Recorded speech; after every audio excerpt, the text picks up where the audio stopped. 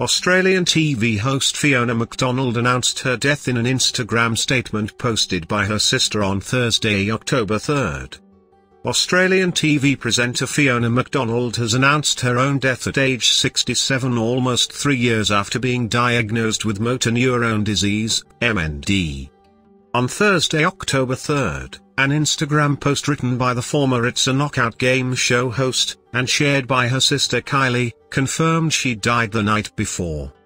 "Farewell my friends. My sister Kylie is posting this because I have left the building, hopefully I'm looking down from a cloud," the post read.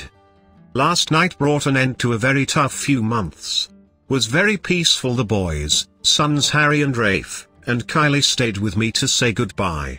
While I've never wanted to die, the thought of leaving my tortured body was a relief," the message, which was shared alongside 2 family photographs, added.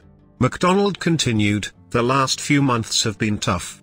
Unable to swallow normal food, the tube feeding that should have sustained me didn't work because my gut couldn't tolerate any of the multiple brands of protein drinks. It went straight in and straight out."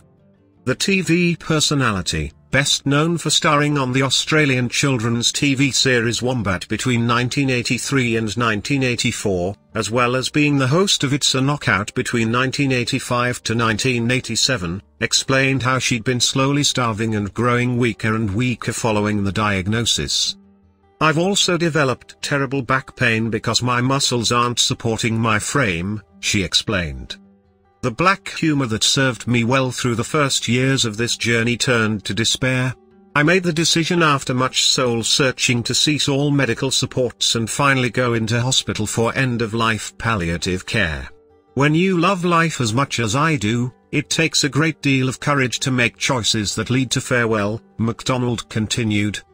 She wrote, "So let's not call it goodbye as I hope to see you again on the other side.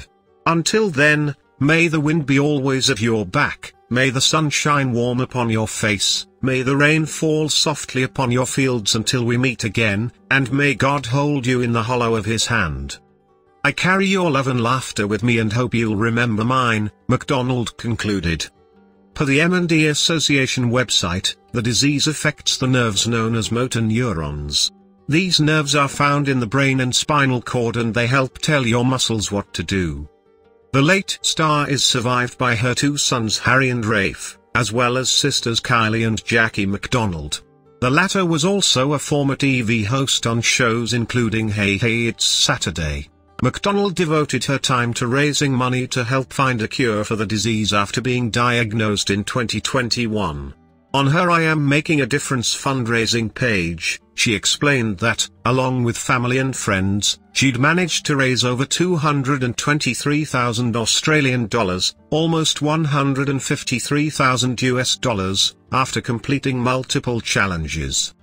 All funds raised go directly to Macquarie University Research and Trials to find a cure for MND, McDonald wrote in the description, explaining how she'd started her Big Lap Challenge with a 15,500 kilometers drive around Australia.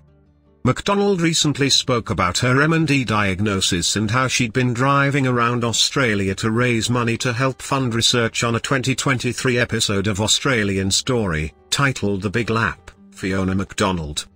For the Australia Broadcasting Corporation, McDonald, who grew up in the outback of Queensland, used a computerized voice to communicate before her death.